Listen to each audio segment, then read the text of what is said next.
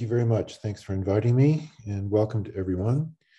Um, okay, so I assume everyone can see my screen okay and hear me.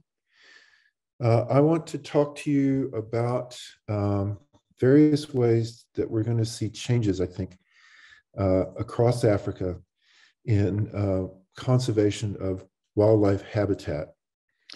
And so I'm going to first talk about the relationship between existing climate. This is not climate change yet. I won't get to that till later, but current climate conditions with human livelihoods, and then how livelihoods predispose us to certain kinds of conflicts with wildlife. And then the big question that I'm going to devote most of my time on, which is the relationship between human population, both globally and continental-wide within Africa, and our need to feed ourselves, food demands, what impact that has on the land.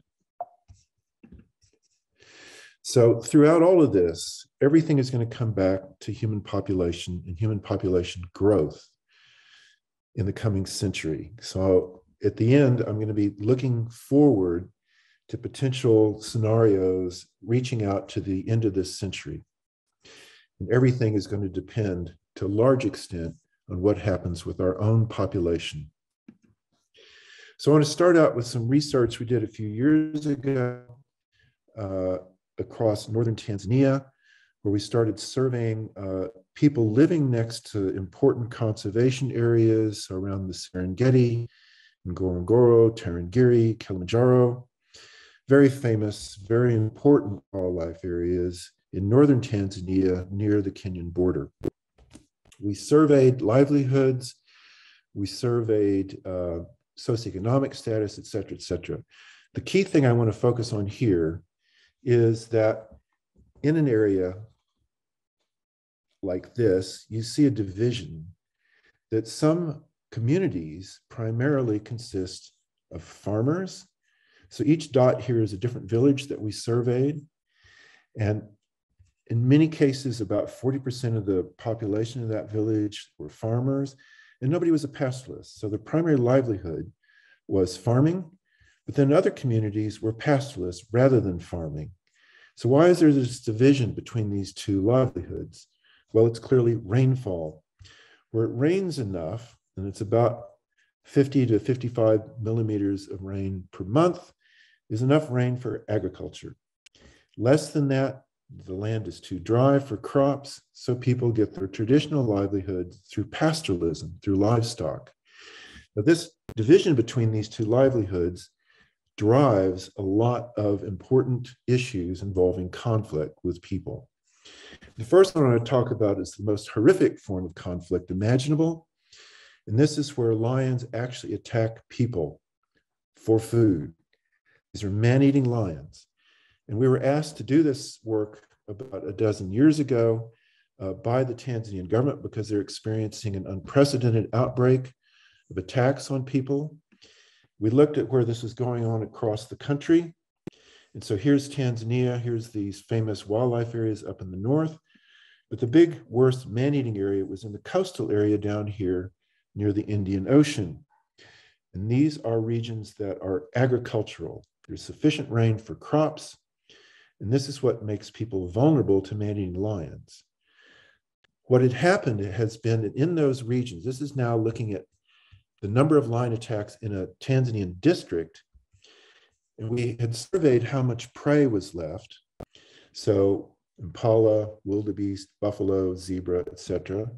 And not surprising to anyone is that when prey were largely gone, so there are very few prey left in some of these districts because they'd been converted to agriculture, that's where the most attacks occurred. So this is where the lions had to turn to people as a source of sustenance.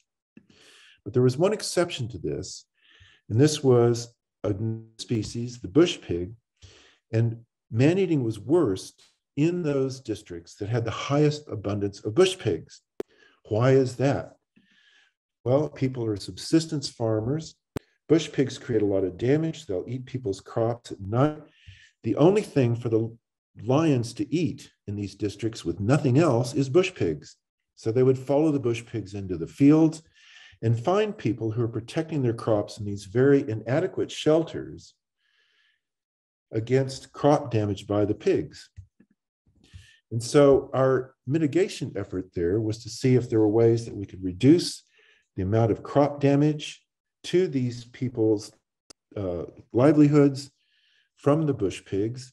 And you can see that in these control plots that we had, nearly half, if they didn't go out, if there was no protection, they would have lost the crop entirely to these nocturnal crop pests.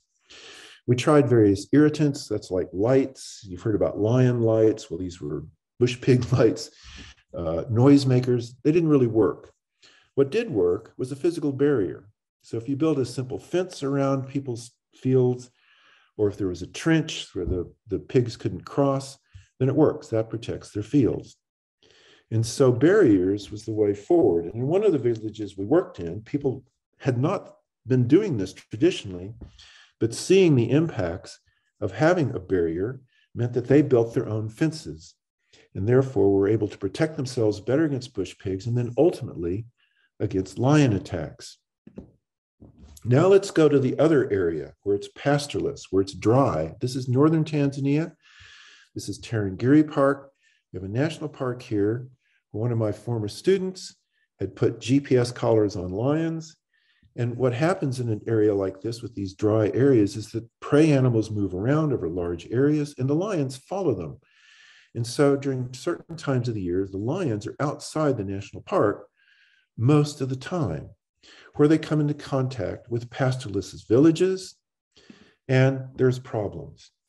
So Bernard Kasui, who did this research, found that the lions were the primary predator on people's cattle, sometimes on goats and sheep, whereas hyenas and leopards, almost all of their predation was on goats and sheep. Now, for the Maasai people, cattle are a much more important culturally animal than the goats or sheep. And so retaliatory killings were much more frequently directed towards lions than they were towards hyenas and leopards. Also, lions are easier for them to catch and kill because they're much more, lions are kind of entitled, you know, after they've killed a cow or something, they might wander a little way off and then they'll growl at you from underneath the bush. And then, well, if you've got a spear, you can deal with it. Whereas the other two species tend to run and hide much further away. Well, the point of this is that where there were more livestock events, so this is in the villages where these events took place, more lions were killed in retaliation. And it was almost one lion for every cow that was killed by lions. So this is not good odds for the future of lion conservation. Now, if we look at livestock depredation, lions do attack livestock during the daytime, and how often they're successful in attacking livestock herds depends on a couple of things. One is, how many herders are there per cow? And so if you have a very large herd with very few herders, so each individual is trying to look after 150 cows by himself, then the lions can more easily attack the herd. And so one way to deal with this, of course, is to have more herders per cow, right? Instead of one herder per 150 cows, if you had 1/3 as many cows per herder, you would greatly reduce your risk. But another thing that became very apparent is that it's not always the warrior, the Morani, that goes out and looks after the cattle. Often this task is done by children. When you have a 7 or 8-year-old boy out trying to herd the cows, well, the lions can tell the difference and they're much more likely to attack. So this would again suggest that there's a solution, perhaps, if you could get people to make sure that they send out only their best warriors. In other words, the highest quality herders could greatly reduce the conflict and therefore the need for retaliatory killing. But how do we know if whatever we're trying to do to conserve lions is actually successful? So we need to have an objective measurement of conservation success. And this is where there's an advantage to actually working with a species like lions, because it's pretty easy to say that if you're looking at lions in Namibia, there's not much prey out there. So you wouldn't expect to see very many lions. Whereas if you're working in the Serengeti or these East African areas with very high prey biomass, you'd expect to see a lot of lions. And so in fact, Sue Canny and Andy Leveridge worked out some time ago with traditional sort of old data in the past, how many lions there were as a function of how much prey biomass there were. So here you'd expect a lot of lions, here you'd expect a few. And if you see within a certain area, if you measure the prey biomass or the expected prey biomass, you'd expect to see a certain number of lions. And if you're seeing more lions than that, then hey, you're doing a good job at conserving your lions. If it's below that, not so successful, okay? So we use this measure to estimate success of lion conservation across a number of different reserves in Africa. And so first I want to talk about another mitigation strategy that is often employed to try to reduce the impacts of lions on livestock. And this is very much involves a lot of very intensive efforts, working with communities, working with within traditional societies. And this has been funded by a number of different conservation agencies, Panthera, Wild Crow at Oxford, the Big Cats Initiative, National Geographic, the Lion Recovery Fund. They're all pushing these, and they're very successful as far as we can tell. Living with Lions is one of these. So you actually work with the pastoralists, you have radio collars on your lions and let them do the tracking. And so then they have a stake in helping to protect their own herds against livestock predation by lions. And so there's one in Tanzania, one of my former students here, Ingela Janssen, is doing in Ngorongoro, Kope. But the granddaddy of all these is Lion Guardians. And this is near Amboseli in Kenya. This was the first one of this type where they spent a long time working with local communities, getting them to improve their husbandry practices so as to reduce the conflict ultimately, because fewer lions killed means fewer livestock killed means fewer lions killed in response. And so in their study area, the Lion Guardian study area, we have a measure of how many lions there ought to be. That's the red line from that previous graph. And so there should have been about 6 or 7 lions per 100 square kilometers in this region. And when they started the Lion Guardians project, it was only about 1 or less than 1. It took a while for the program to work, but then it started going up, okay? And these data are fairly old now because they're too busy working with the Guardians to keep track of how many lions, but for everything I've heard is the population has continued to recover. So these are very promising. But one of the things I just want to point out before I move on is that they often rely on incredible efforts, often by charismatic individuals, to push all these programs forward. So the Lion Guardians project was started by Leila Hazza.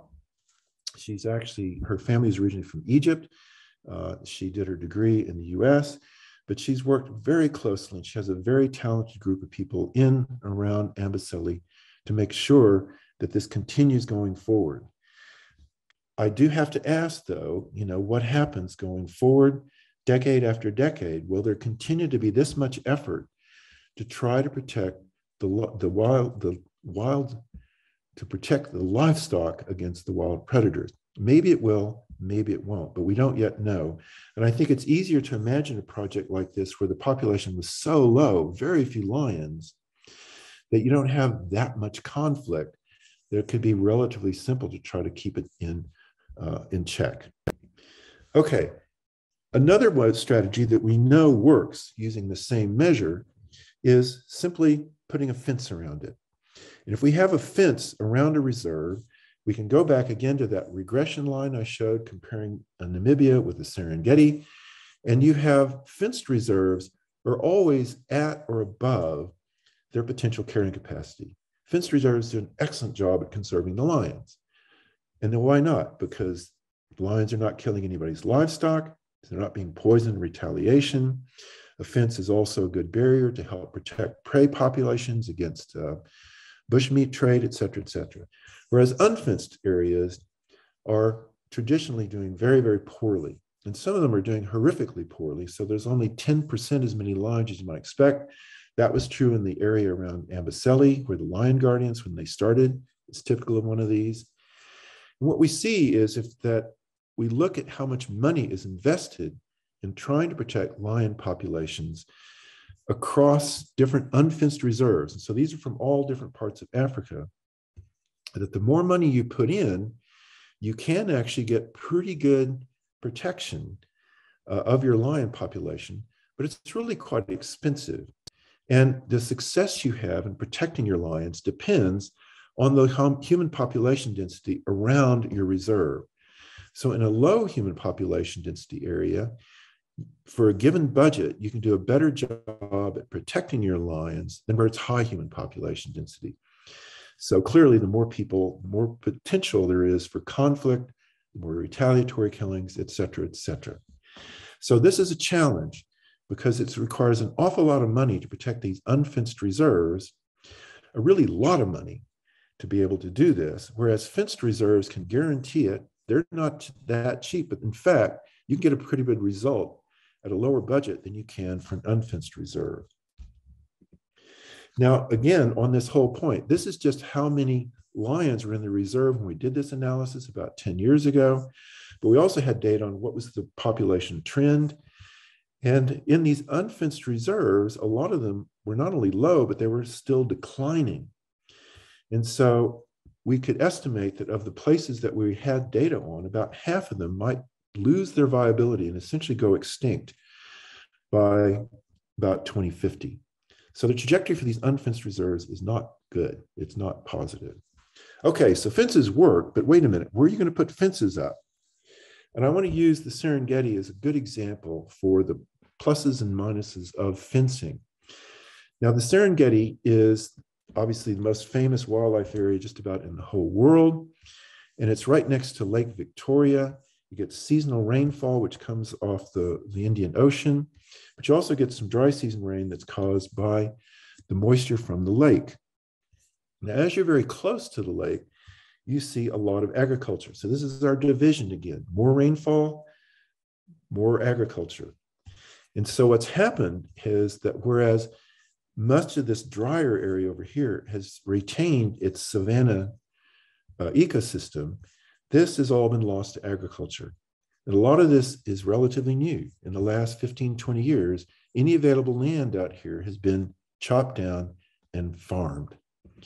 And so you have high rainfall and you have crops. Okay, this is people's livelihoods.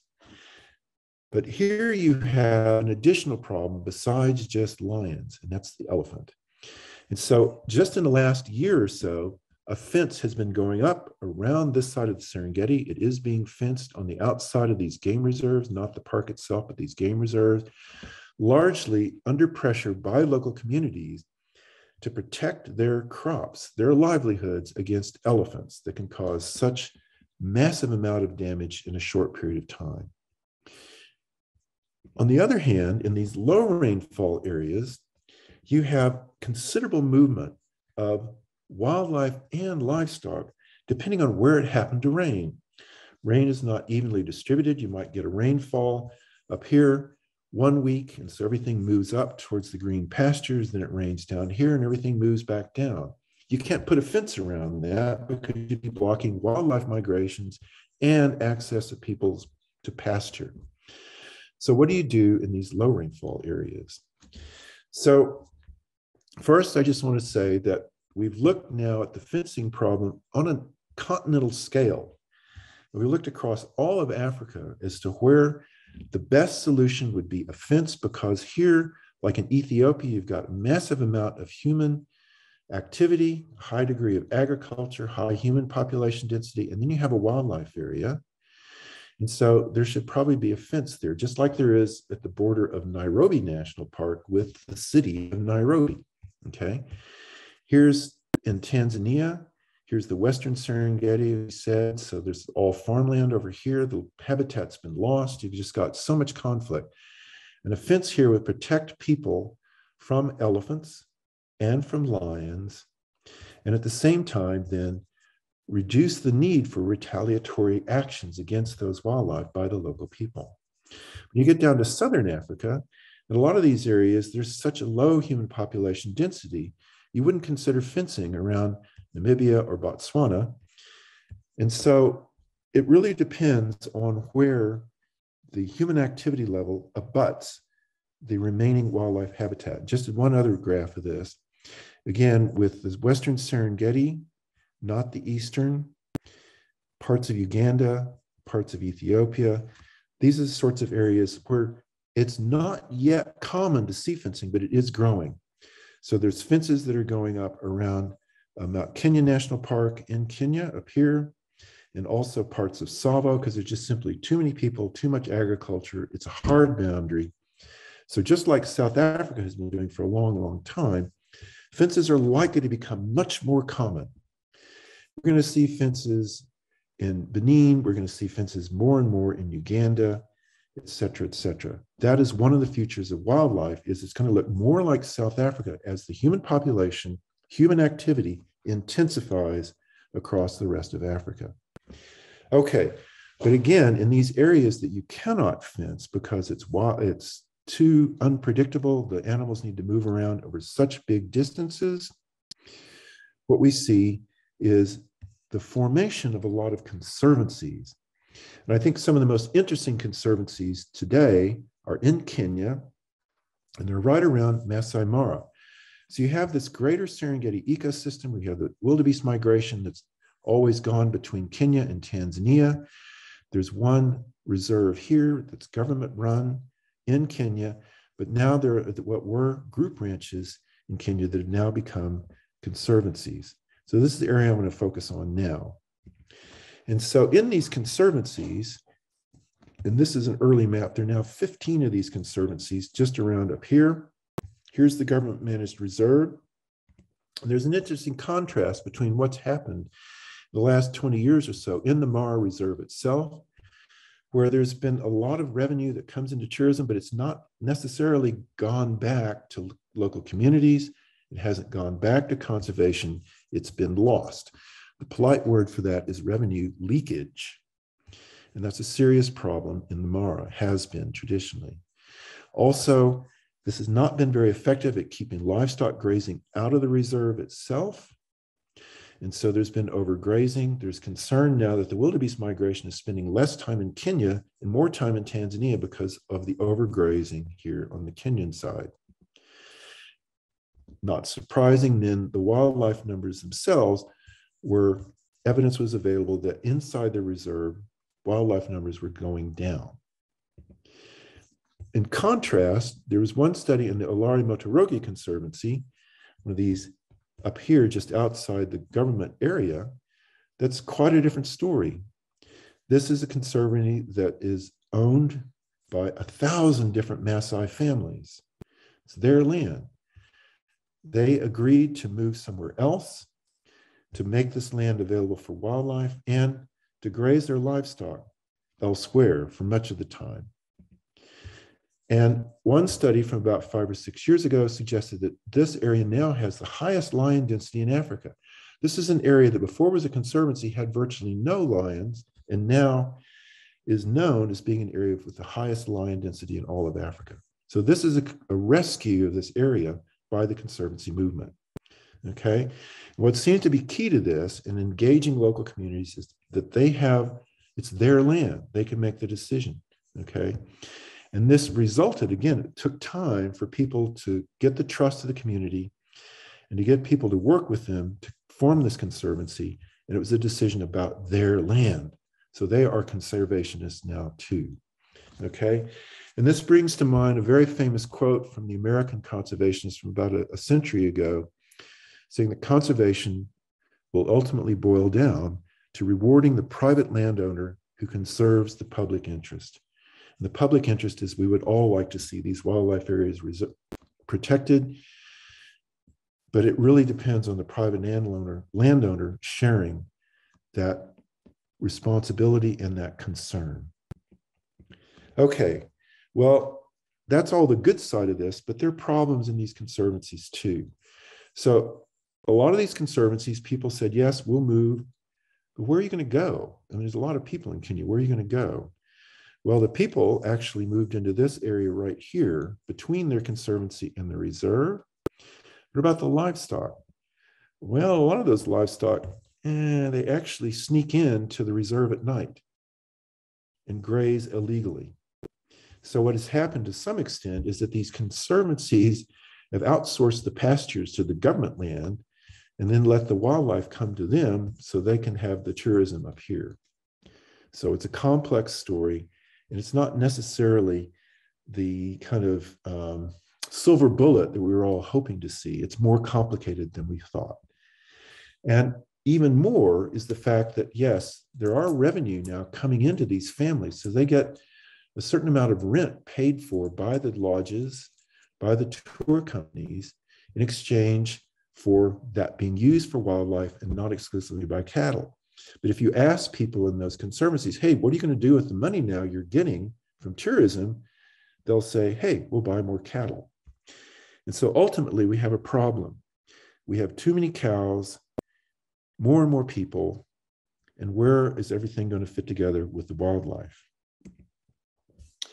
This has come to a head again in the Serengeti ecosystem with one last area I want to discuss here, and that's the Ngorongoro Conservation Area. So this is a national park. People are not allowed to live or farm inside here. These game reserves, again, people are not allowed to live or farm in there. In this game reserve here, neither are they allowed to live or farm in the Mara. But in Ngorongoro, this was in 1959 set aside as the first multi-use land area in the world.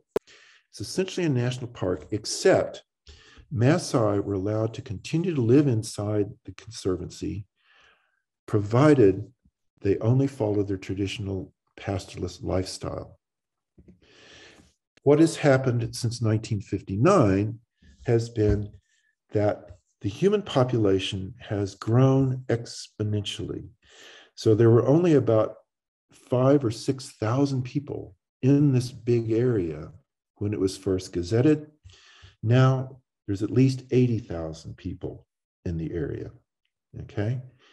So in the meantime, the livestock, if you look at tropical livestock units, so a cow is worth a cow, goats and sheep are like 3 or 4 sheep is equal to a cow.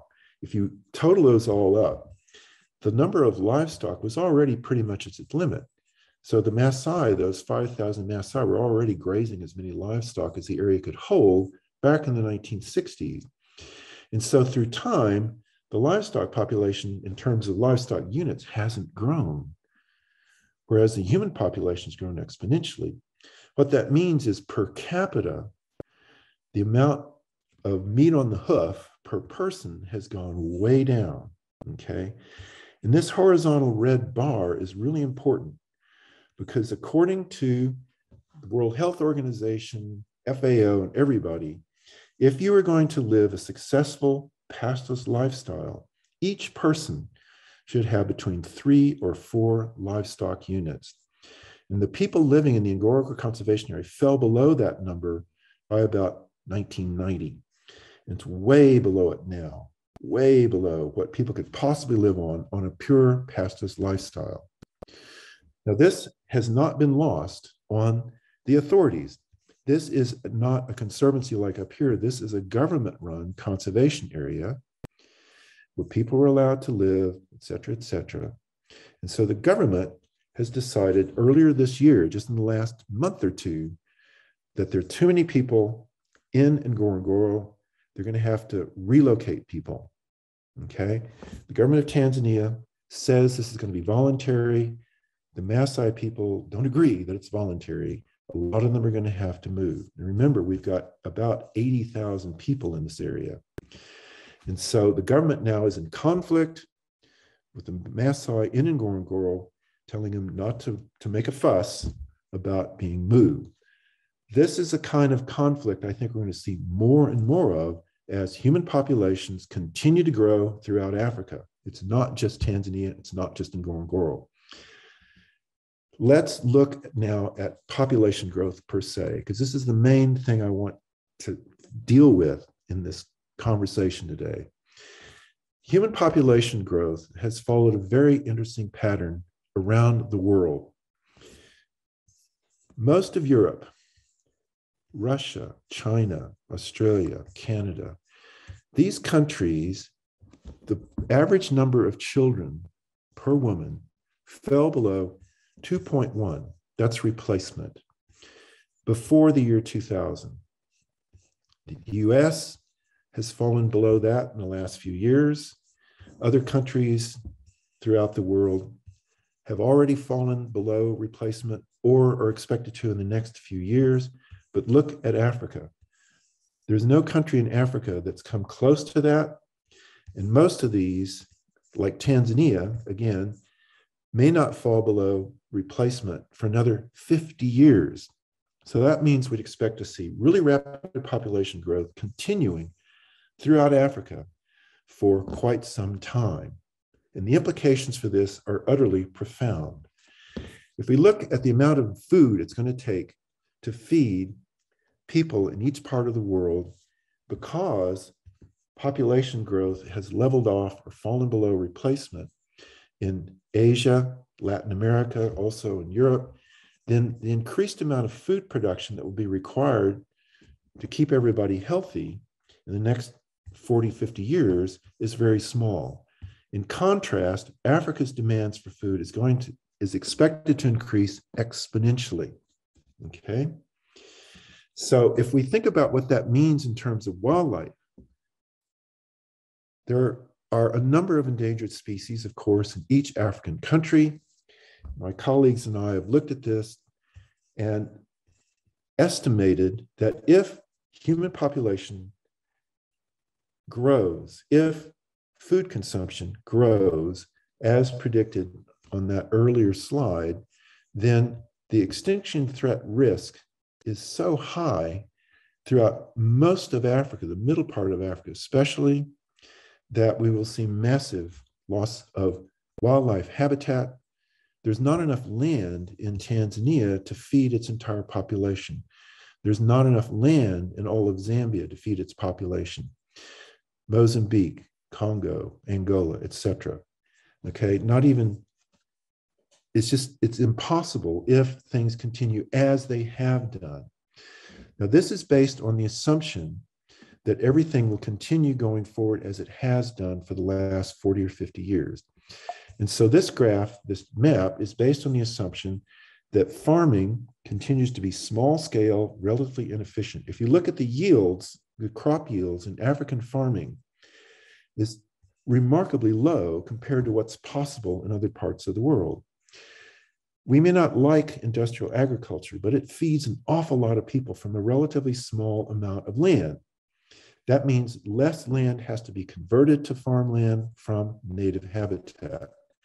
If just by improving yields in Africa to what they are in the European and American nations, you could essentially get rid of the extinction risks by 2060. Instead of almost everything going extinct in these countries, these can almost vanish, provided that yield gaps, the poor yields from traditional farming techniques, are replaced by more modern, high yield activities. Okay.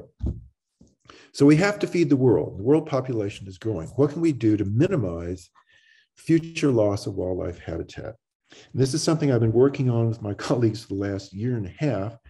This is how I spent COVID, is thinking about these questions of what can be done on a global scale to maximize the chances for biodiversity in the coming century.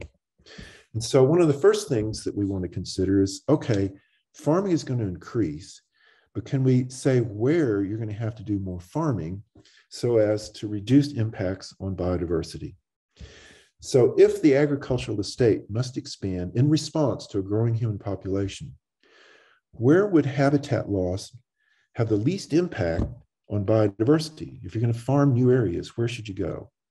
And so first, I just want to familiarize you with this idea that we're going to look at countries who have different socioeconomic status, and I'll explain that in a minute. But first, I just want you to keep in mind that some areas are really highly suitable for agriculture. They're flat, there's good soil fertility, there's access to water.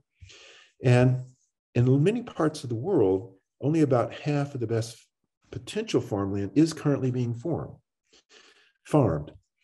Of course, there's a lot of other areas that are not suitable at all. It's rocky, it's desert, you can't farm it. And of course, not much is being farmed there, okay? So we are seeing that globally, most farming in most countries of the world is primarily in the most suitable places. Okay. But biodiversity also varies in these areas. Okay, so these also tend to be some of the most biodiverse areas, particularly in low-income countries. So now I can show you what these colors mean. So blue is India.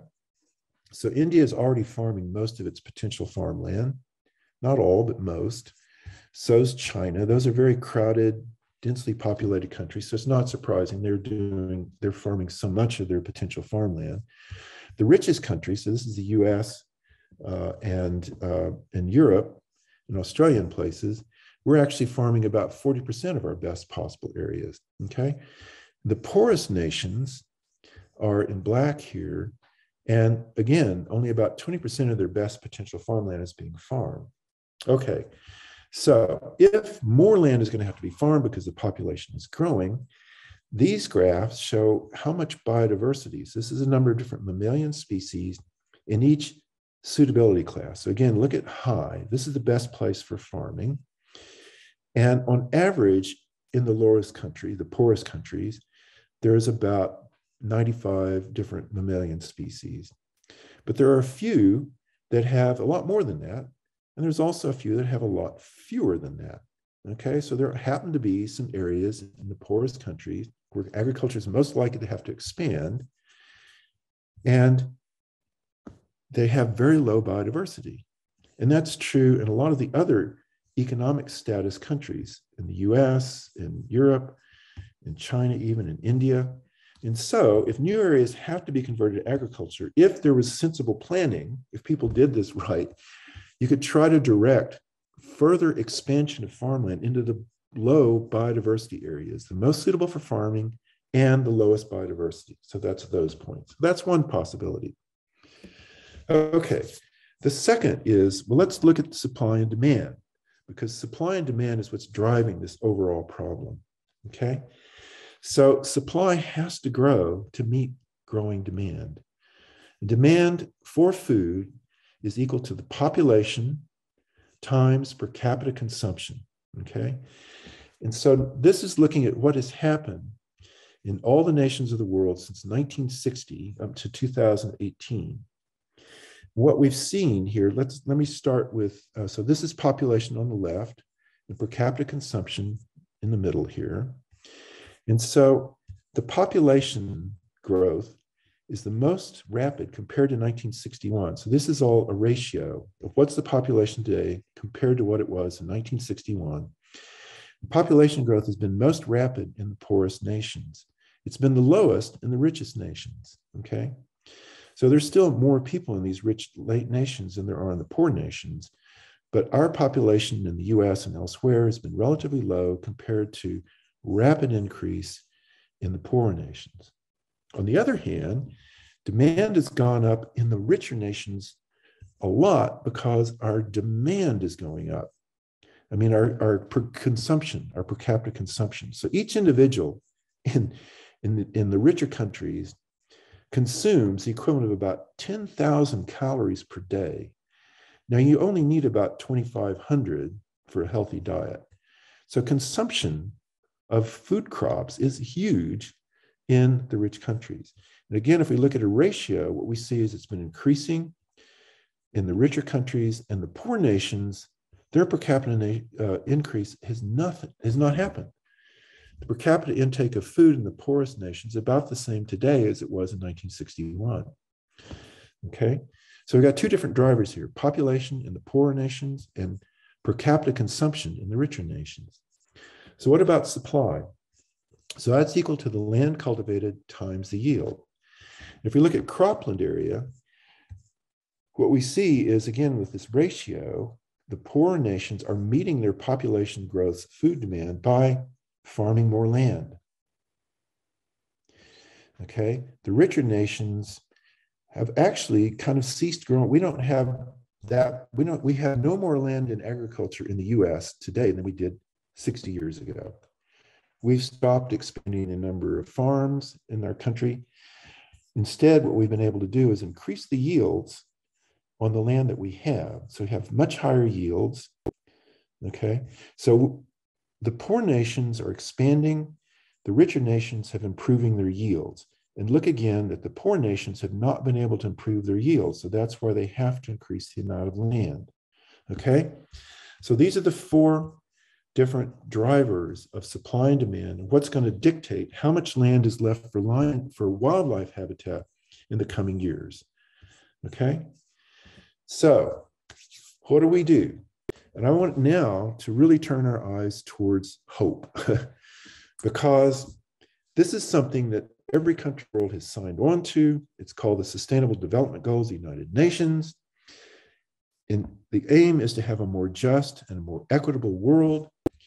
And it has a number of goals that, if these were sustained, would have a profound impact on those supply and demand curves that I just showed you, going forward to the rest of the century. If we can eradicate poverty, eradicate hunger, improve health and well-being, provide quality education, and gender equality, particularly in the poorest nations, the implications are huge, absolutely huge. And one way of looking at this is just one aspect of all those different components, but this is average family size as a function of education. So this is a number of years of education that a woman receives in her lifetime. And in countries where the average education goes through college, then the number of children born per female that reaches 50 years of age, so her reproductive life, goes below replacement, okay? In countries or situations or times when education level is very low, women have a lot more children, okay? This is feeding the human population bomb, as it were. This is how to stop it. By improving education for women, providing all kinds of other things that we know affect fertility, female fertility in human populations. And so if we have fertility rate globally here, that there are different scenarios depending on whether education and poverty reduction are met according to those sustainable development goals, then the fertility rate, which is currently at a global scale, a little bit above replacement, wouldn't go below it at a global scale. But if we can get these development goals met, if the world really does help the poorer nations to get out of poverty, et cetera, then this would actually happen fairly soon to reach replacement. And this now is just looking at Africa. And so in the absence of this, we expect the human population to keep growing. But with the SDGs implemented, again, it would come down below replacement within the next 15 years or so. An amazing transformation could occur. And the consequence of this on global population couldn't be greater. So if nothing really happens, the human population on a global scale is headed towards 14 billion people by the end of this century. But if the Sustainable Development Goals could be met, the population would actually peak by around 2050 and then come down, okay? Now think about that. If the human population came down, we don't need to feed as many people. And so the amount of land that would be lost to agriculture, maybe some of that could even be returned back to nature, okay? Now, rapid economic development is possible. This has been seen in Asia. These are known as the Asian tigers, Cambodia, Vietnam, et cetera. Vietnam in 1960 looked a lot like Africa. Poverty levels were high, maternal mortality. This is before the war. And despite having a horrific war and being bombed almost out of existence by the US and its allies for many years, Vietnam today is far better developed. Their fertility is far lower. It's a thriving, just as it's doing really, really well economically. So it is possible to have rapid economic development.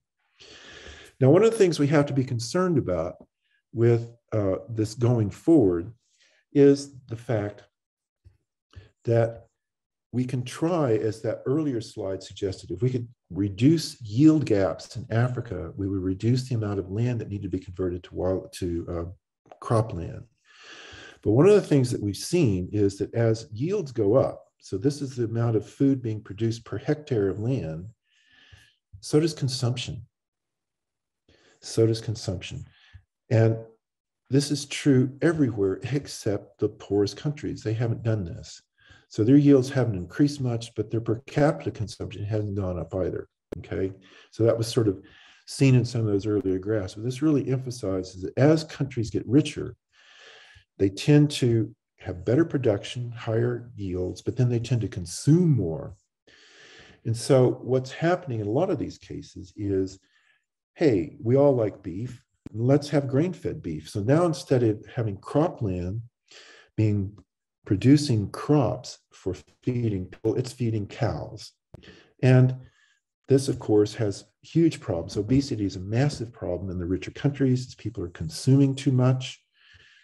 And also, we're producing ethanol. So this is food that could feed people, but is instead being converted to ethanol to feed cars.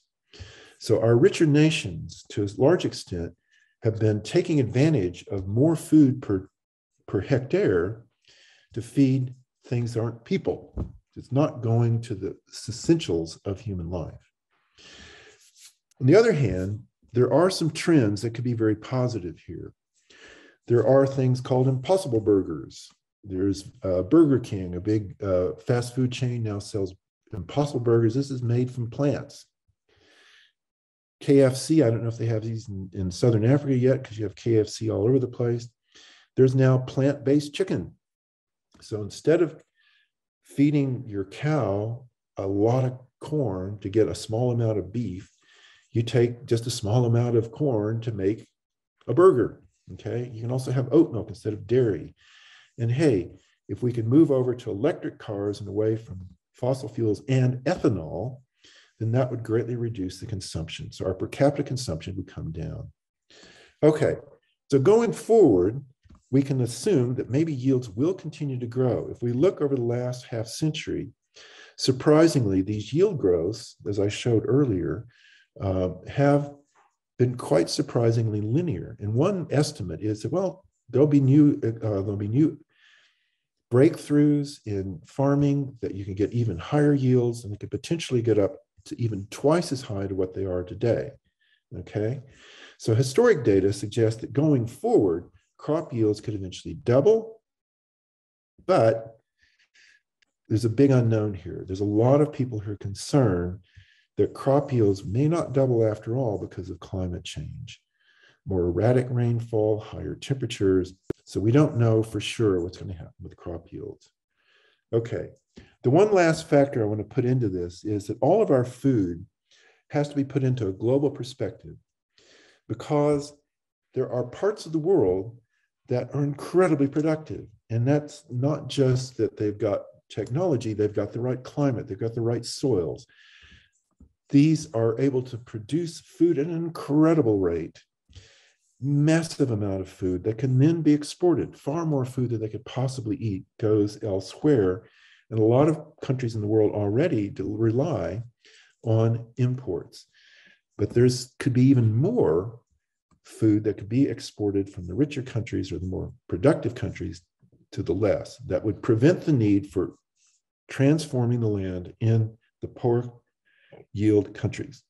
Okay, so I've gone through all of this as a background to show you this very complicated graph. And we're getting to my final take-home message here. But I want everybody to just think about how this could all work together going forward. Now, if we consider business as usual, and this is just allowing past 50 years patterns of how yields have increased through time, how population growth has increased through time, how exports have gone, et cetera, et cetera. You put all these here, that what we expect to see is the need for a lot more land by 2050 to be added to the world's agricultural estate. And by 2100, a massive amount, particularly in the poorest countries, okay? And then these orange are the next lowest ones. So it's the poorer countries that are going to have to add.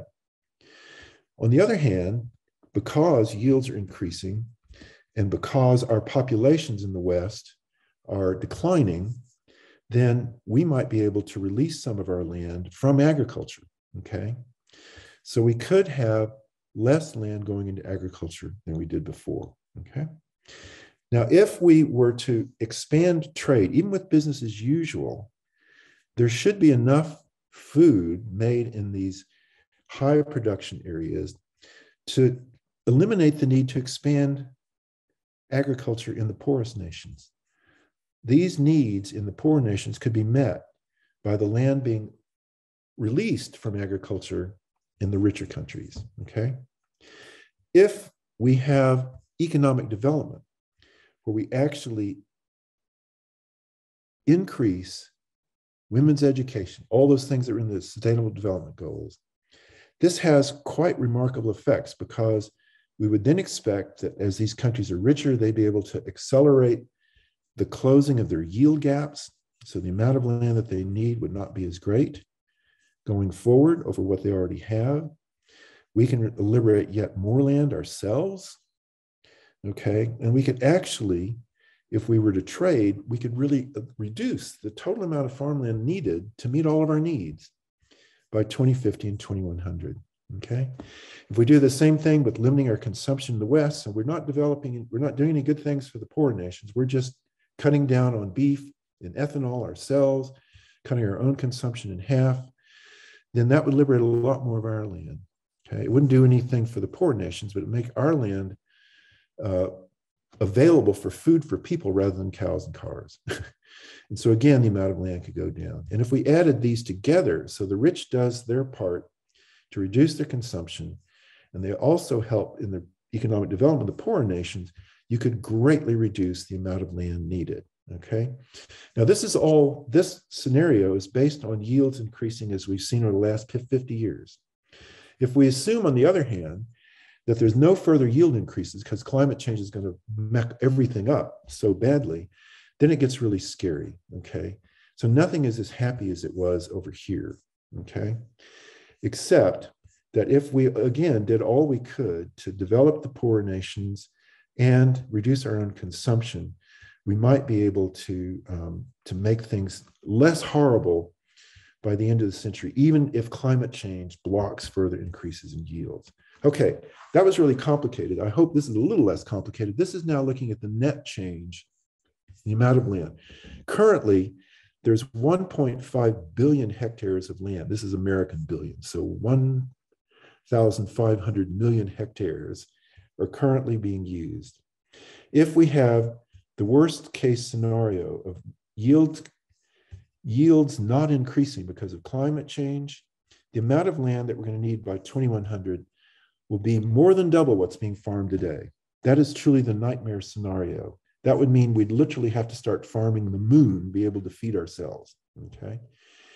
If we had, even in the absence of improved yields, if we could do our part to develop the poorer nations, things get a lot worse, but at least they kind of stabilize, because between 2050 and 2100, that's when human population would really decline. Okay, so at least it would level off by 2050. But if yields can continue, and if we had development, then this is what we could see. So instead of having 1,500 million hectares of farmland, we could use a lot less of that by 2100, okay? And that is just by doing our bit to help the poorest nations to go through the economic development and its associated demographic transition to smaller families, smaller land needs, okay? And again, if we could do the equitable things, we not only help the poorest nations, but we also limit our own consumption, that's LC, that's this one down here, we could greatly reduce it, okay? So the future could still be bright. Compared to the amount of land that we currently need to feed the world population, could decline dramatically between now and the end of the century if we do the right thing, okay? So the future might not be so bad for wildlife if the world works together to achieve the Sustainable Development Goals for all of Africa. Yields would rise with economic development, population growth would be slowed and eventually reversed, even in Africa. The richest nations should also lower their per capita consumption. food for people, not cows and cars. Yields continue to grow despite climate change. And it may not be as bad as we think from climate change because there are new developments coming in all the time. Technology could actually help us, even with climate change. And highly productive countries continue to export more crops and do even more to export excess crops to the less productive countries. Okay? So the future might not be so bad if the world really is full of unicorns and rainbows. How many of these things are actually feasible? I don't know. I doubt any one of them are fully possible by the end of the century, but these are the things I think that we should be thinking about and trying to advocate our own governments to participate. Meanwhile, hey, reality check. Guess what? There's a war going on right now in Europe where Russia has invaded Ukraine with disastrous consequences in the short term. That's ended grain exports. One of the best bread baskets in the world was the Ukraine, and their exports have now been blocked because of the war, and that's going to lead to famine in many parts of the world. So we have a huge problem because of dependency on exports that could happen with political instability, and we're seeing it right now. The other is American government, the European governments are all saying we can't rely so much on Russian fuel because they're the bad guys here. How are we going to make up the shortfall in fossil fuel from Russia? Hey, let's divert more of our crops to ethanol. So let's do more for biofuels. Now, this latter one may just be a short-term problem because Europe and North America is trying to move away from fossil fuels anyway. This may just be a delay, but these are the kinds of problems that we have to recognize can happen with political instability. Phew, on that unhappy note, or happy, depending on your point of view, that's what I wanted to tell you. Thank you.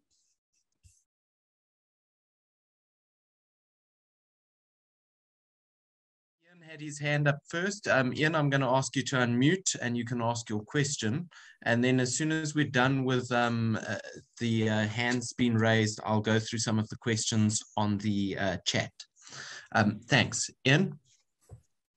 Thank you. And thank you, Craig, for cheering us up on an evening in England. I'm a big fan of unicorns and rainbows, but what I wanted to ask you specifically, when you were talking about the increased number of cattle per pastoralist, have you spoken to Finn Davey in Kenya, who's trying to get a virtual livestock unit concept off the ground where herders might have wealth by virtual representation of livestock, which would have less of an impact on the land, but still enable them to use the cattle for a lot of the cultural things that they keep them for, not for food, but just for wedding gifts or you know, those sorts of things. I have not heard of that. That sounds like an excellent idea. Could you send me a link to that? I'll put you and Finn in touch with each other. Yeah. Okay, great. Super. No, I really appreciate that because one of the things that people have been trying to do in the Mara, I don't know if my Kenyan counterparts are still here, but they've been telling me that again, the situation in Masai Mara is quite complicated. There has been an interest in replacing some of the traditional livestock breeds with the faster growing breed from Laikipia up in northern Kenya, up at the NRT. And the idea is to try to get the Maasai over to the cash economy. And so then you value quality of your livestock rather than quantity. But what's been happening is that a family will say, oh yeah, we want both. So it's great having these really high yield cows. We get money off of that. But then we still get the cultural value from having our other herds. So they now have two herds of livestock instead of one. But if you could have some substitute for that cultural thing, that would be fantastic. I'd really like to learn more about that, please. I'll send you Finn's concept.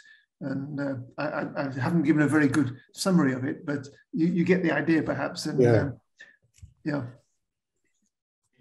Thank you. Thank you. Thanks very much, Ian. Peter Mills, I'm going to ask you to... Peter Mills has just disappeared off my screen. Okay. I'm going to now ask questions off the chat. And yes. I've unmuted Peter Mills. Okay, cool. Peter Mills. Hi, thanks, Craig. Great talk. I've got 2 comments and then 2 questions.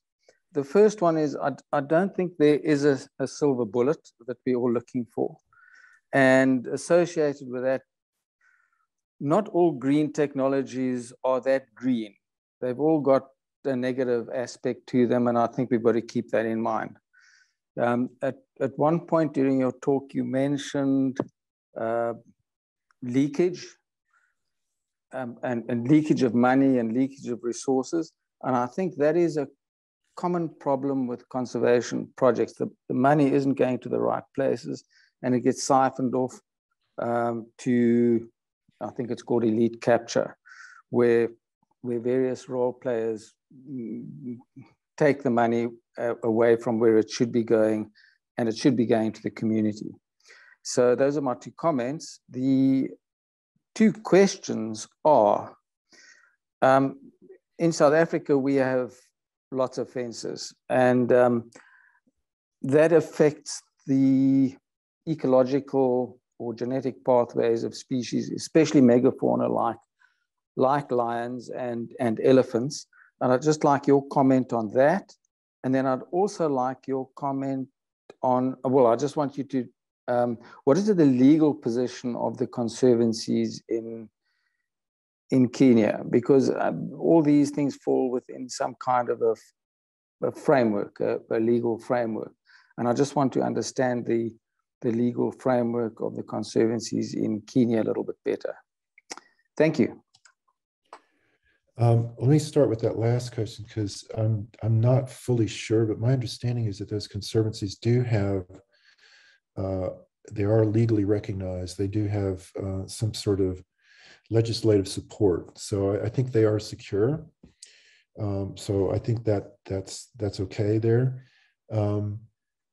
The illegal capture one, what I want to say about illegal capture is that if you look at, and now we'll go ahead and use the C word, which is corruption. If you look at corruption rankings versus poverty, they're pretty strongly correlated. And so the fact is that when in a country, when people are so poor that they generally don't pay taxes, then they tend not to pay as much attention to what the government's doing. The government doesn't care that much about what the public thinks. And so in my own country of the US, if we look at corruption back in the 1840s and 50s, it was pretty horrific. I mean, back in New York City in the 1840s, the police set the fires, and you paid them to put out the fires that they set. Now, we have our problems with corruption today, but we largely got over that, I would say, through the development of a strong middle class, which comes from economic development. So I think one can, it doesn't always go that quickly, and corruption's very hard to weed out once it happens. But again, economic development, I would suggest, would be our best hope for trying ultimately to deal with the corruption problem. And then your first comment was about the side effects of green technology. And obviously that has to be considered very, very carefully, because one of the reasons we did this on land with the team of people I was working with on this project for that last part of my talk is that agriculture is one of the primary sources of greenhouse gases. And so conversion of land from native habitat to agriculture is really horrific on our carbon footprint. And so anything we can do to that will have its own good impacts. And so any other technological fix that comes forward, I think people are far more mindful about potential unintended consequences, particularly in terms of carbon emission, than has been the case in the past.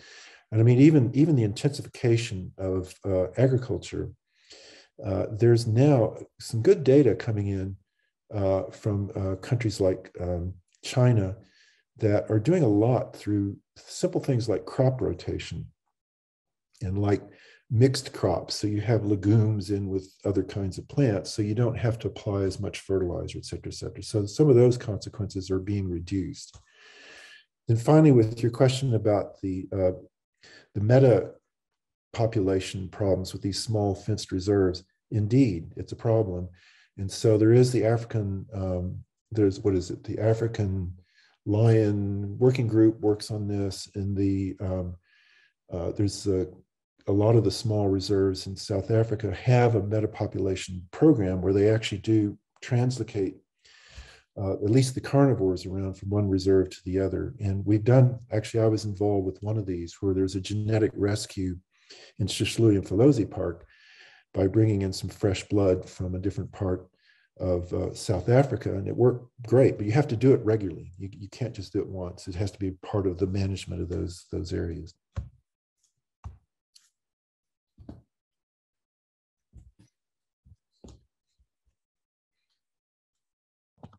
Thank you very much, Craig.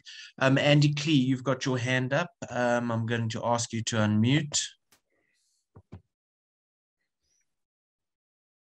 Cool. Very much, Craig. Sorry, my mind nearly went blank after that last comment, just the sort of prospect of the management of genetic biodiversity by humans until we get into more. Anyway, that wasn't the question.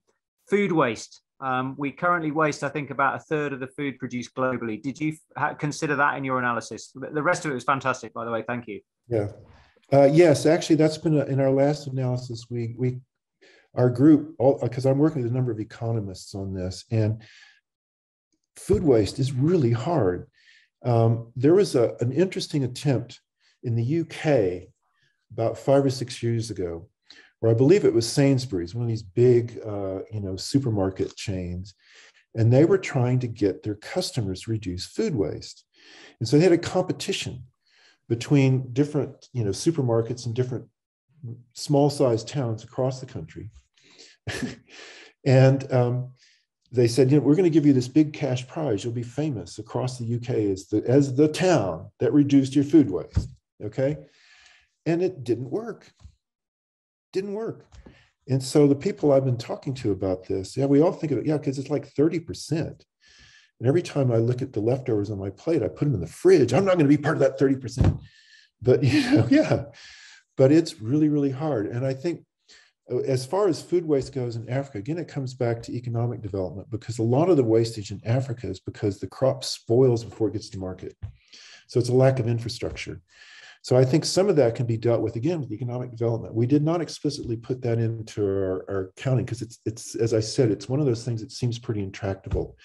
But at least, subjectively, I think, again, economic development would help a lot with that, just reducing spoilage. I mean, the amount of crops that just gets eaten by birds waiting, until the next, it's frustrating. Great. Thanks very much, Craig. Anthony Walton, you've got your hand up. I'm going to ask you to unmute. Hi, Anthony. Hi, Alistair. Thank you.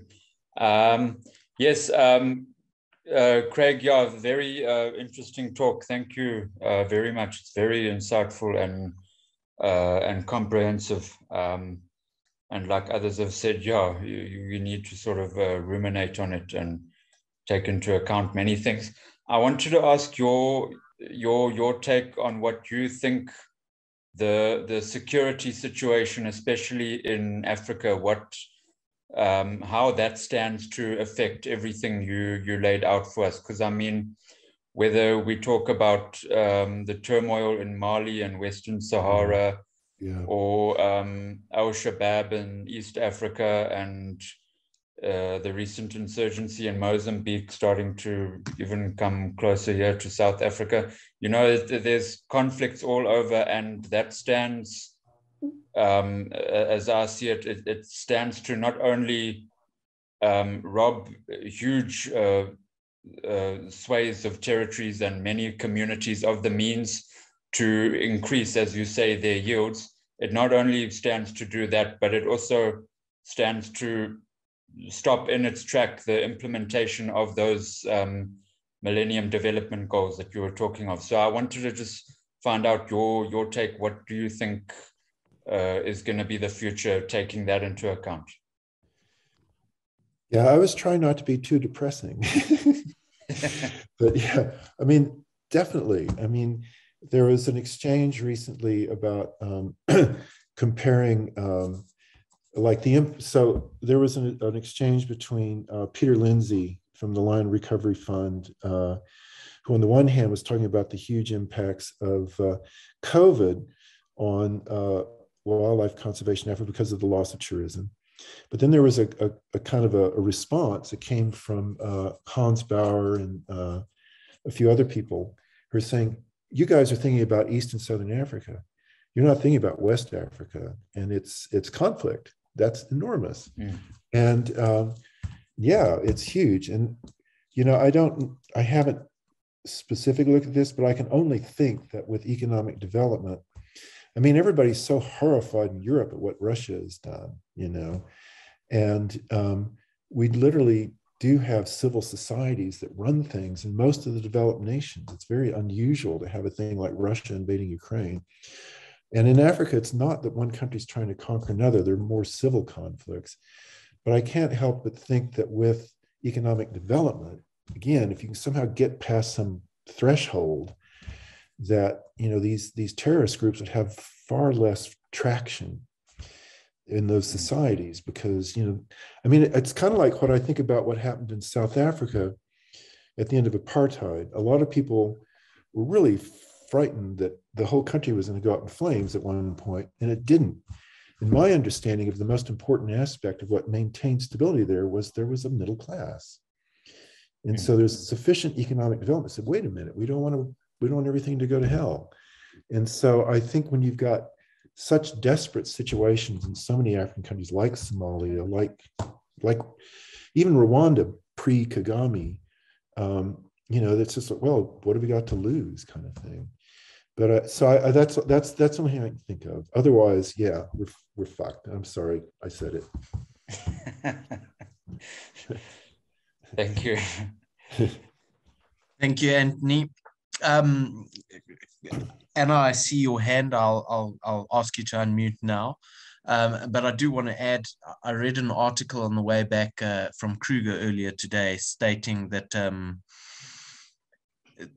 this conflict that we're seeing between Ukraine and Russia could essentially be the end of international trade, breaking it down, which then creates a completely different conundrum to the scenarios that you presented, Craig. I think Iowa will still be available to export food. Iowa is our breadbasket in the U.S. I always use Iowa. That's our Ukraine. And I think there will always be interest in the U.S. and Canada, Argentina. I don't think those countries, the breakdown in global trade involving Russia is going to be between Russia and China and their things with everybody else, I hope. But I can't imagine that's going to lead to us not doing it either. But it just raises that prospect that we do rely on trade. We could do so much more if trade was better. So we certainly need peace, love, dove, kumbaya. Cool. Thanks very much, Craig. Anna, I'm going to ask you to unmute. Thank you very much. And thanks, Craig. Yeah, fantastic presentation. I'll try to be brief. Just your focus on economic development is great. And I totally understand the benefits of economic development. I'm just wondering, kind of economic development in terms of measured by GDP in the past has actually led to huge environmental and ecological destruction. And so how do you kind of weigh that wanting that economic development, but using the correct metrics so that we don't have kind of developed or low-income countries that we want to push through to economic development going through that same phase of ecological destruction if we use incorrect metric systems, for example, GDP, which I think is flawed, you know, and so, yeah, just wondering if you have any thoughts on kind of a new economy type metric system to look at economic development. Thanks. So, yeah, that's a great point. GDP is a horrible metric. And so the lead author on that last analysis I was showing is an environmental economist named Steve Pulaski. And he's on our faculty and also on the natural, what is it called? The sustainable program at Stanford. And He's actually helped develop the GEP, which is the gross ecological product. And that is actually being adopted by China. So, I mean, he has tremendous influence with some of these policymakers. And so when we talk about economic development, that's really a shorthand for basically, you know, getting those, it's the SDGs. We're talking about those, and those SDGs, they're not ultimately focusing on the GDP. They're talking about household income. They're talking about, you know, all of those things, education, equality, et cetera, et cetera. And they also have within them certain, you know, I only emphasize the economic side, but they also have things to do with the environment as well. But absolutely, anything that is just focusing on GDP like the Wall Street Journal would do, no. It's got to be true, you know, ground level well-being of people and their education.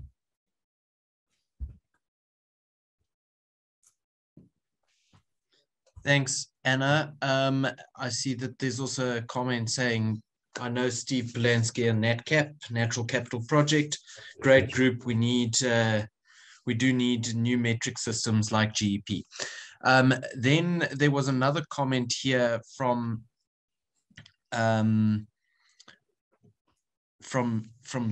Brigid saying, surely global trade uses huge amounts of fuel. Shouldn't we promote and train in locally grown? Also mitigates food waste. Yeah. So the fuel problem is certainly an issue. And so I was trying to present the main take-home messages from this paper that we've written, that we've currently got out for review. And we certainly mentioned that. I mean, one of the things one can imagine for fuel going forward is solar, because, I mean, they've got a lot of surface. And so there's always going to be, I mean, there will probably always have to be some sort of biofuel. Maybe it'll come from, you know, genetically engineered bacteria or algae or something, or it'll have to be a certain amount of fossil fuel. But if you take into account the consumption of fuel and transporting massive amount of food like that, as opposed to all, I mean, there's an economy of scale. And so, you know, some of the people in the US that have been looking at like grow local doesn't always have the best net benefit, because we have 17 different tractors, each with their little plots. You had to manufacture those 17 tractors. You had to have the fuel and the maintenance and all of them, versus one huge monstrous tractor that can cover all that. Like those huge things I was showing before. By the way, those big combine harvesters I was showing, those are in Ukraine. So, I mean, they're just incredibly efficient. So economy of scale and all of these things can come through. As far as the local farmer is concerned, we are very worried about local farmers. And this is why. So if you look at the proportion of the American population that survives, their livelihoods depend directly on growing crops, it's like 2%. It's nobody. I mean, we've all got these huge factory farms now. You have very few small-time farmers in our huge population. You go to a country like Tanzania or Kenya, and the majority of the population are subsistence farmers. So if you then have imports to these countries where your population is primarily occupied by farming, that's going to be very, very disruptive. So our primary worry about the exports is, how do you deal with that kind of economic dislocation? And again, it comes back to economic opportunities in the poorer nations. People farm because there's no other choice. If people are educated, would they still be subsistence farmers? Probably not. They'd probably go where there's an office and they have a job somewhere. So you have to be thinking about, and well, I don't know what the answers are. One has to consider how all these things are going to interact. And I think the biggest disruption of full trade would be on the jobs in the recipient countries. Right.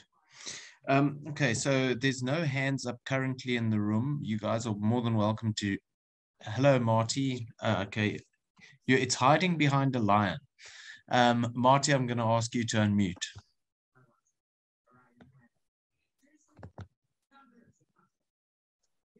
How's it? Yeah, thanks a lot, Craig, for the very interesting talk, and again, some mental gymnastics required to try and keep up and understand all those graphs. But I mean, you actually just discussed the point that I was going to make, where the poorer countries are completely reliant on developed nations for their food, actually creates that dependency, which is part of the problem. That actually the country within itself needs to have economic and value to be able to buy that food. And if they don't, then it's just a handing out situation, which doesn't actually help anybody. So I think that's, you know, part of the problem. And then I think the whole cultural mindset, it's easy for some nations to say don't have more children, but in terms of a cultural mindset, and it's not to say that it's wrong. It's such a difficult thing, and I don't know whether there's an easier solution. I mean, often people say education and that sort of thing, but I don't know whether it's only education. I mean, there's a lot of educated people who still have a cultural belief in terms of a large family and many children and calculating wealth through that. So I think that's, I don't know if there's a cleverer way or a better way that we can try and turn some of those things around.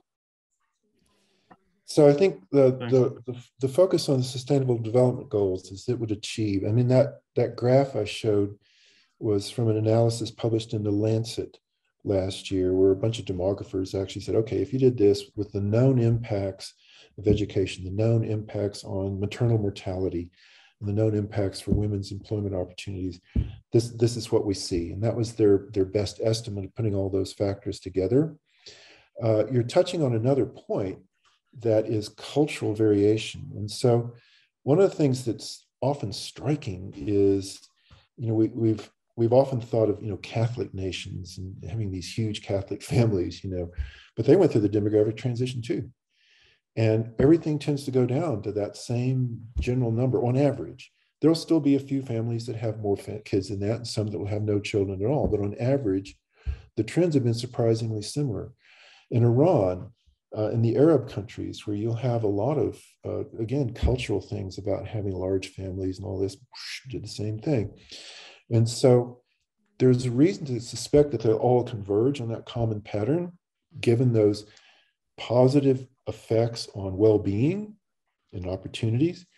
But there are some data from Africa that suggests that even educated women would like to have larger families than they do. And so actually a colleague of mine at Oxford who's been looking at this has pointed out that in fact, you look at college-educated African women, I forget which country this was in, but the preferred family, they still wanted a bigger family, but they weren't having it.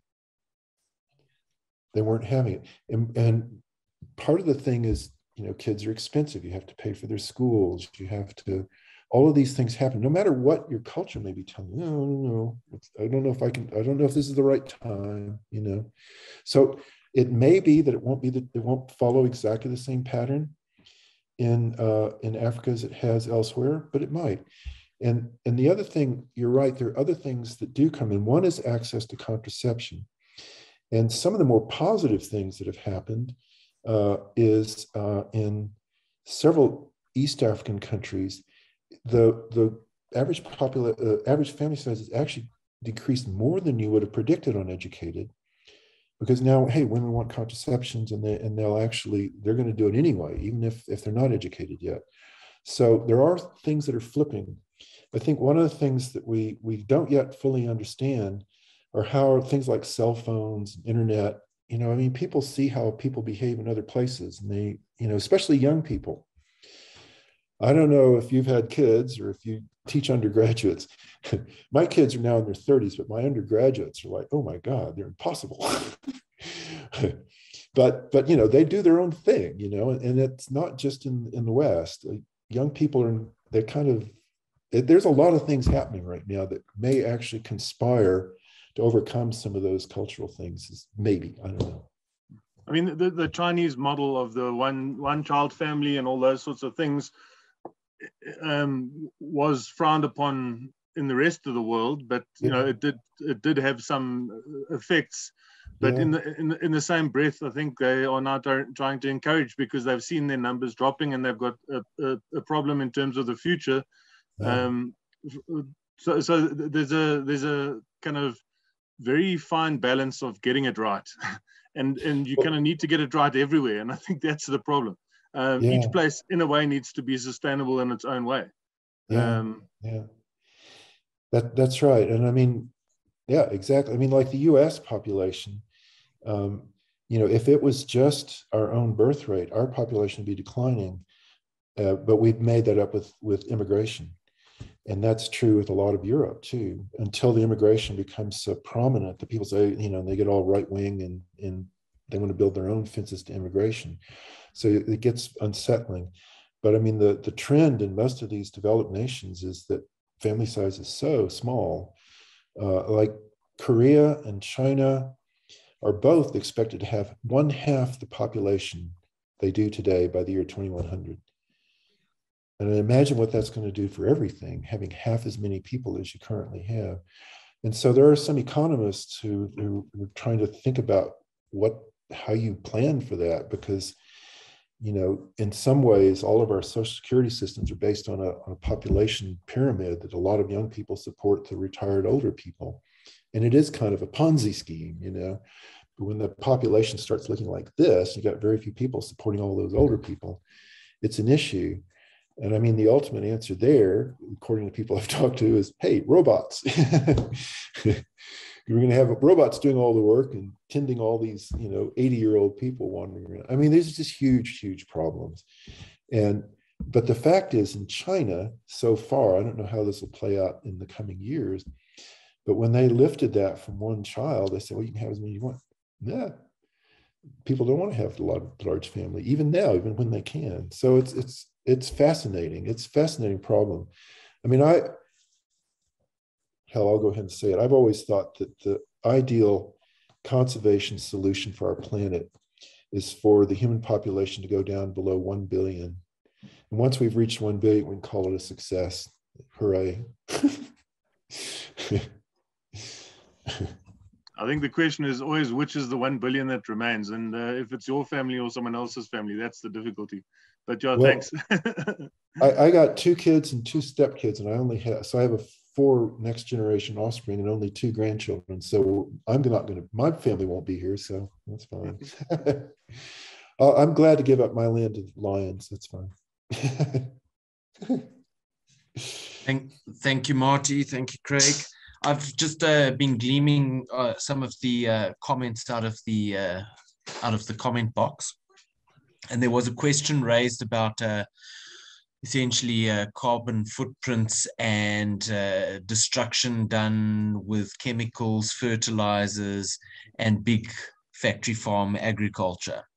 So if we can touch on that, and then I've got a question that then sort of maybe we could have a look at a little bit, and that is, what about insect proteins being introduced into the food system for humans?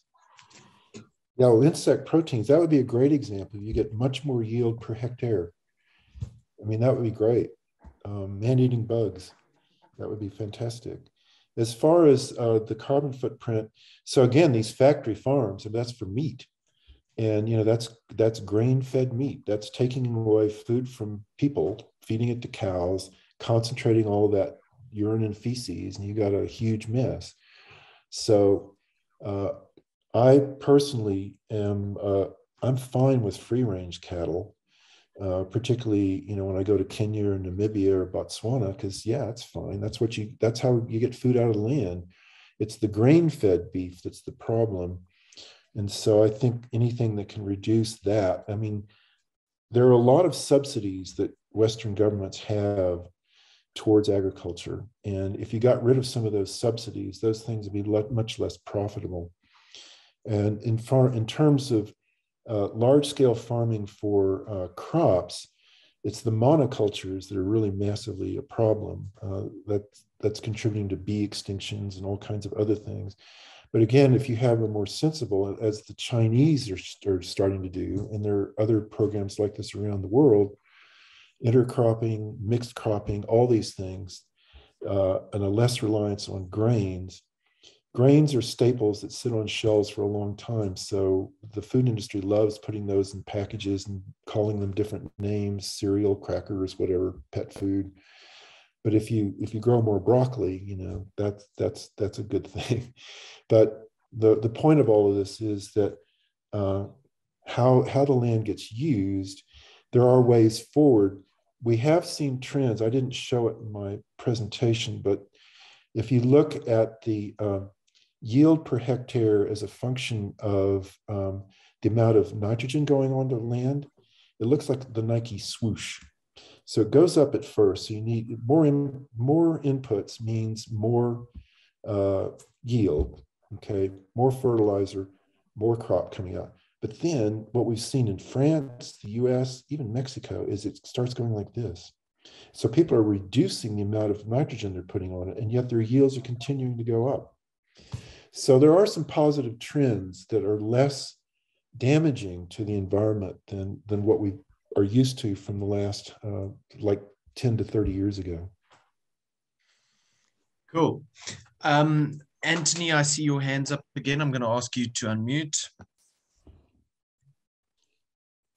Hi, thank you. Craig, I just sort of thought of another question now that the topic of insects came up. Mm-hmm. And now, yeah, I'm going to sort of step away for a moment from this broader discussion of global impacts on the future of wildlife and everything. I want to just go back to the first part of your presentation where you said in areas of sort of higher human population densities, those are the areas, like the conservancies and reserves around those areas, those are the like focus areas where fencing needs to be put and things like that. I just wanted to get your take. Do you, I mean, in your study, did you consider the effects of different kind of fencing, the effects different types of fences would have? Because I mean, obviously you can have your stock standard Bonox fence or electric fence or whatever it may be. That's just a physical structure that keeps animals in and stops them from getting out. But you can also have things like, I know in Kenya, in some areas they've done it, they make fences using beehives. They plant stakes in the ground at a certain distance between, and they're filled with hives of a bee, which that works very well for elephants in some areas, and I suppose not in others. So you get things like that. There's also more research coming through now,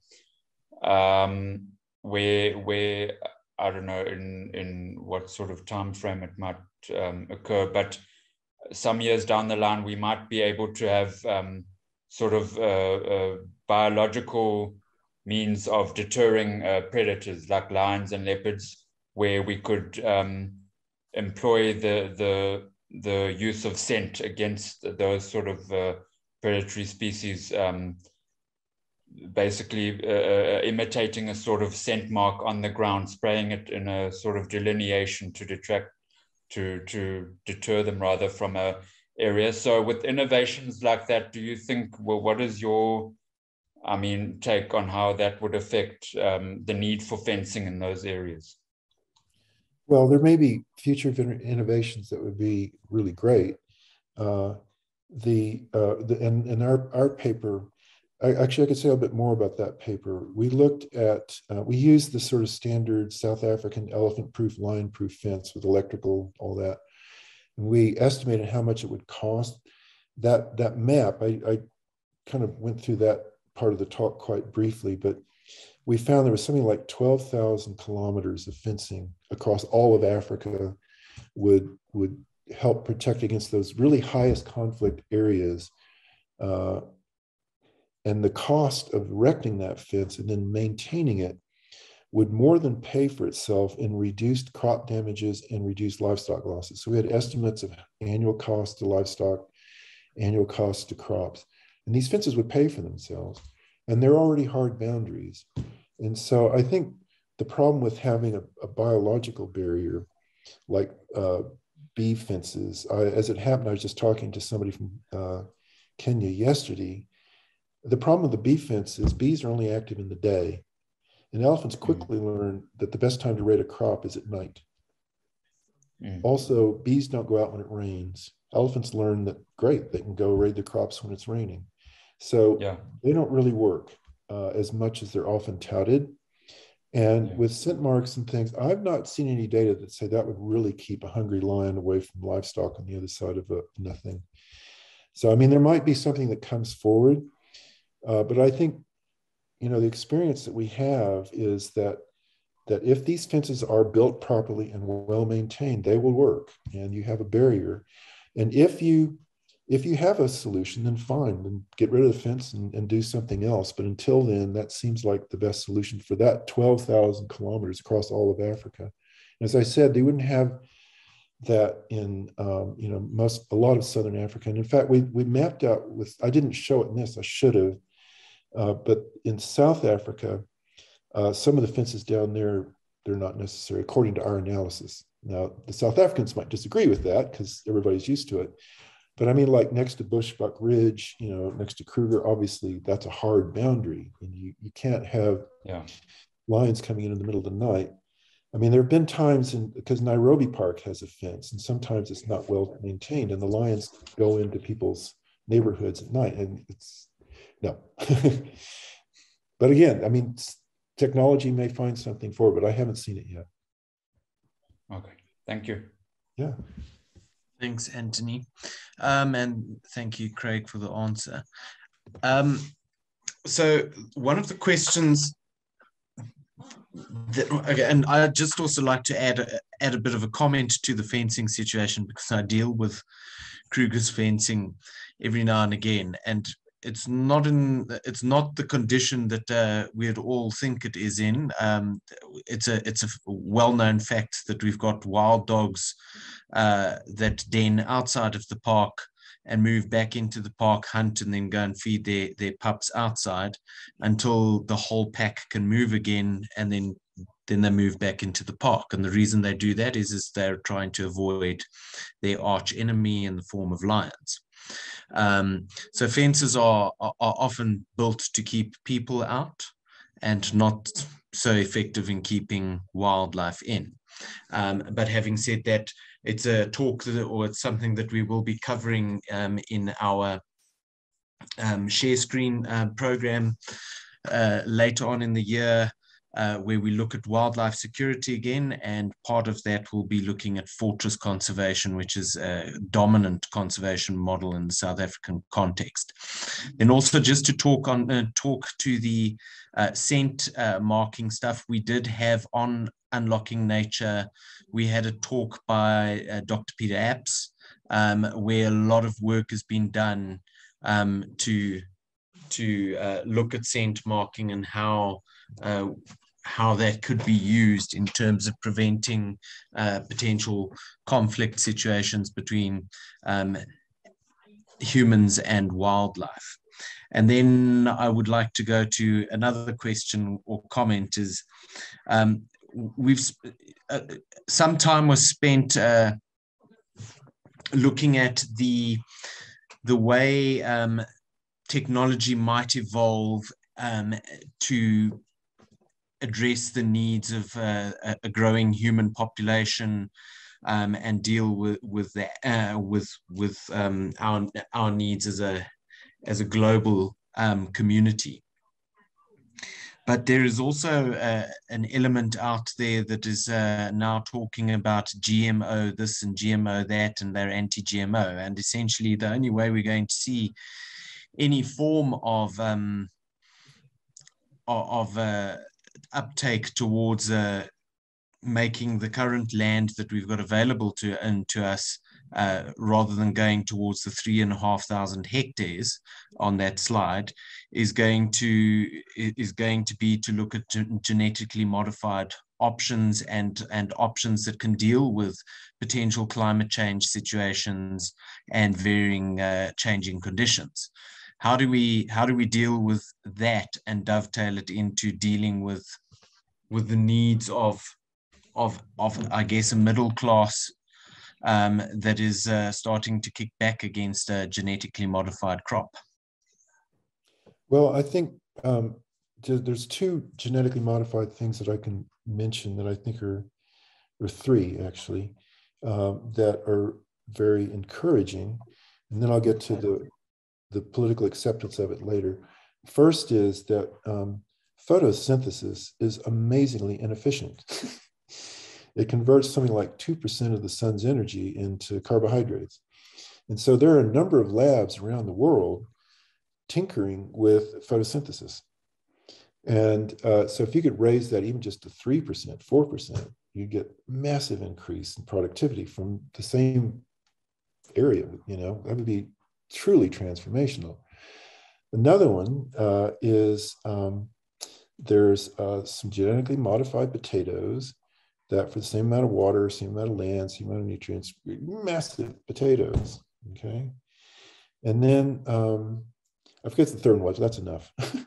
But I want to give the example of golden rice, because golden rice is basically a genetically modified rice that brought in the genetics of a daffodil that would then put beta carotene into rice. And so you're putting vitamin A into the staple food in countries that are deficient in vitamin A. The deficiency of vitamin A causes mental retardation, stunting. It's bad, you know, 100,000 people a year can die from that. And so when the genetically modified golden rice was introduced to, I think it was the Philippines or somewhere, it was fine, everybody did it.